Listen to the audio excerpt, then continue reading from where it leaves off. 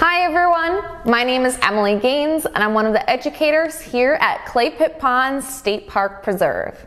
Today I'm going to be teaching you how to make your very own spotted lanternfly model.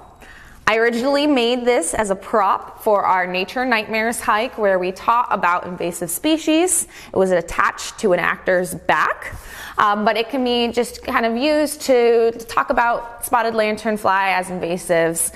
It can be a nice tool to have a big old model of them. So here at Clay Pit we have a pretty big infestation, so we really want to encourage people to talk about spotted lanternfly and what the issues are around them. Now, first we're going to go over the materials that you need. I made the body of the spotted lanternfly out of a pretzel tub, but today I'm going to be using a coffee container. You can really use any sort of plastic oval shaped container. I'm going to use this extra plastic piece to make the shape that I want. And then I'm going to be adding paper mache to it. So you'll need newspaper and glue for that. Once the paper mache dries, I painted it with some acrylic paint, yellow, black, and white. Then to make the rest of the spotted lanternfly, you will need these chenille sticks to make the legs and the wings. The chenille sticks you can shape to make the outline of the wing and then tape on tissue paper.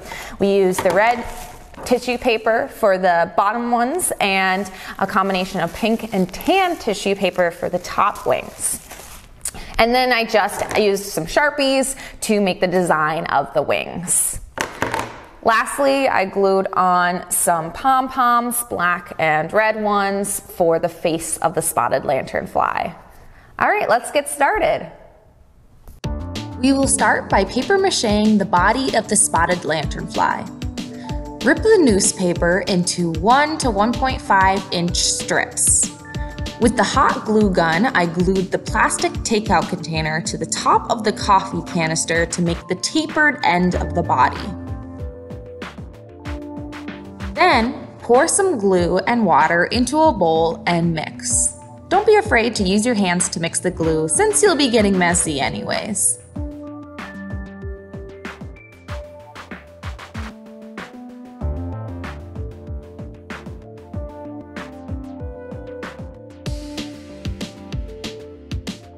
Now I'm going to dip each piece of the newspaper into the water and glue mixture, running it through my fingers to wring out extra glue.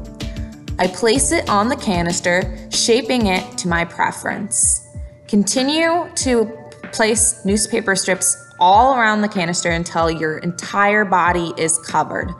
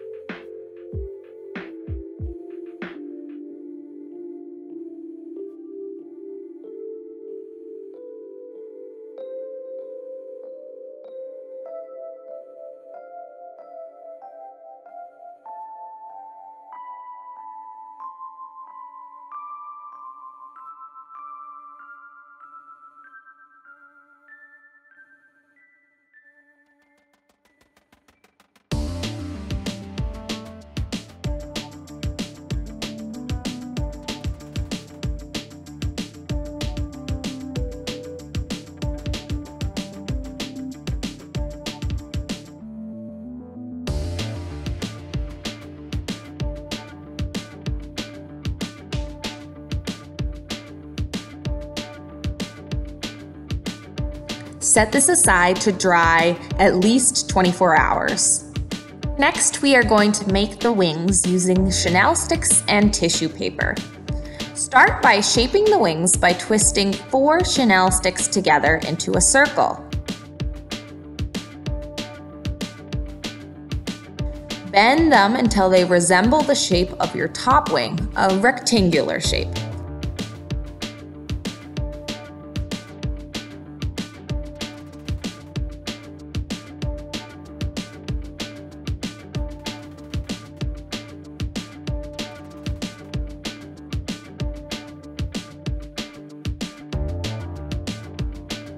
Repeat this so you have a mirror image for the other wing.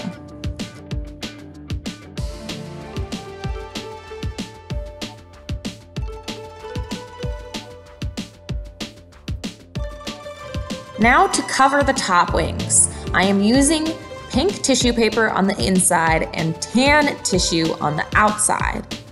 Place your Chanel sticks on the inside, taping them down to the tissue paper.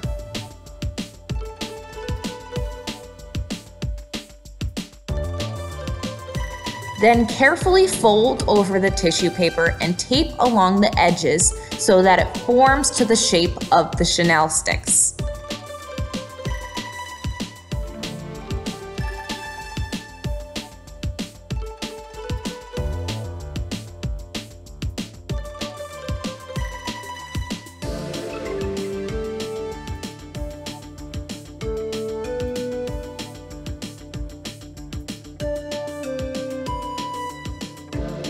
Repeat this with your second wing, making sure it is a mirror image of the first wing. The bottom red wings will use 3 Chanel sticks shaped into a triangular shape. Cover the bottom wings with 2 red pieces of tissue paper. Shape the tissue paper around the wings just as you did with the top ones.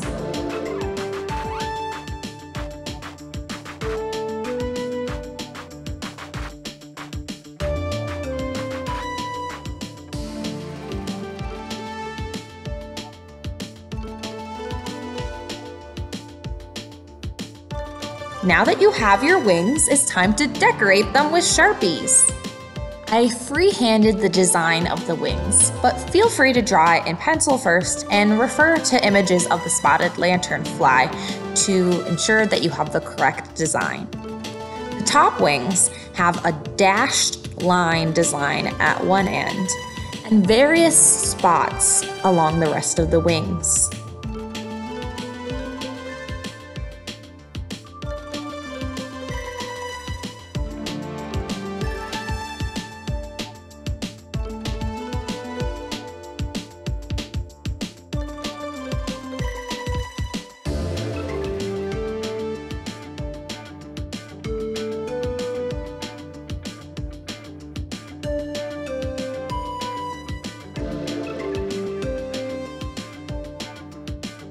The red wings only have black spots on them.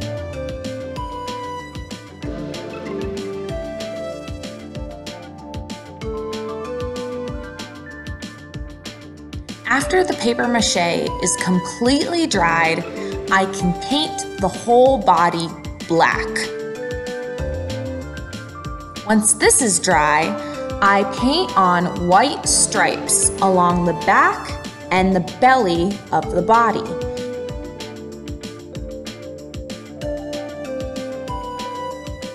Interrupted by yellow stripes along the sides of the spotted lanternfly.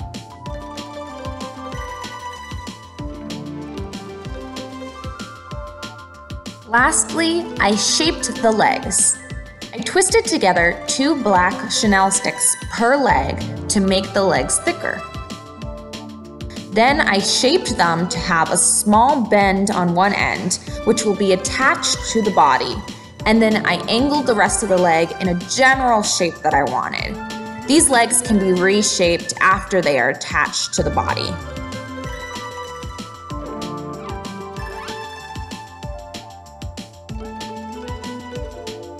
Alright, now that you have all of your pieces, it's time to assemble the spotted lanternfly. I'm going to start by making its face, then adding the wings to the back. You want them pretty close to the face because they're pretty big. And then adding the legs into about right before the stripes start on the belly. The face, I'm using the pom-poms.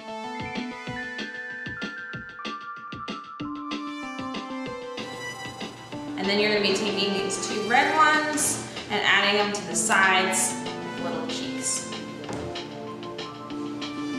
You can always add more hot glue later.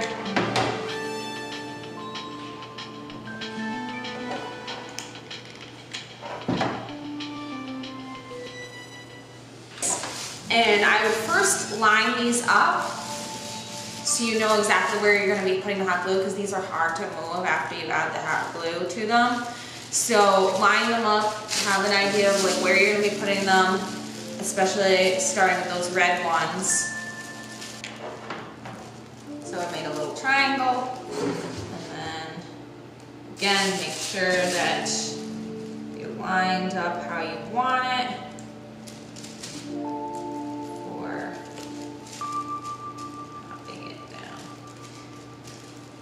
So I'm not putting the red all the way up to the top, because that's what we're gonna do with the tan one, so that it overlaps the red and it has just a peekaboo of the red underneath. All right, so we've added our wings, made sure that they're nice and symmetrical, they can flap around. Now to do the legs. So to do the legs, we're putting them in the middle of the bottom of the spotted lanternfly. I've already started with one. You're going to be adding the glue to the little tips that we made for the legs. So each of these have little tips to them. And placing them on, and then once they are glued on, you can kind of manipulate more how they're going to look and bend.